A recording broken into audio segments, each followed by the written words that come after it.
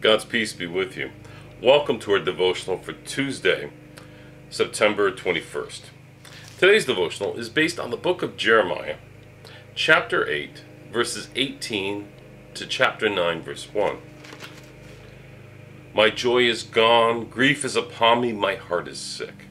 Hark the cry of my poor people from far and wide in the land. Is the Lord not in Zion? Is her king not in her? The harvest is past, the summer is ended, and we are not saved. For the hurt of my poor people I am hurt. I mourn, and dismay has taken hold of me. Is there no balm in Gilead? Is there no physician there? Why then has the health of my poor people not been restored?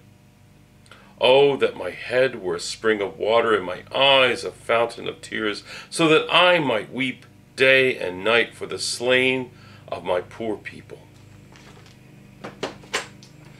So today's devotional from Daily Feast was written by Sharon Birch. Jeremiah's questions are as pertinent to today's church as they were the day they were first recorded. How do the rites and rituals of the church mediate the sacred to the people that it serves? What makes the church meaningful in contemporary society? How does the church teach people about the way God makes and keeps human life human? And we're left with this to ponder.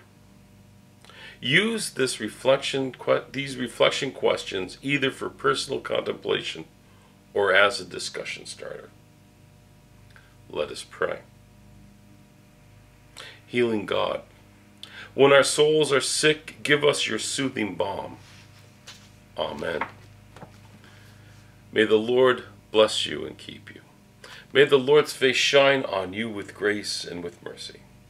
May the Lord look upon you with favor and give you peace. Amen. Thank you for joining me for today's devotional, and I hope you join me again tomorrow. But until next time, whenever that may be, stay safe, stay healthy, keep washing your hands, practicing social distancing, and when you're in public, wear a mask. God bless.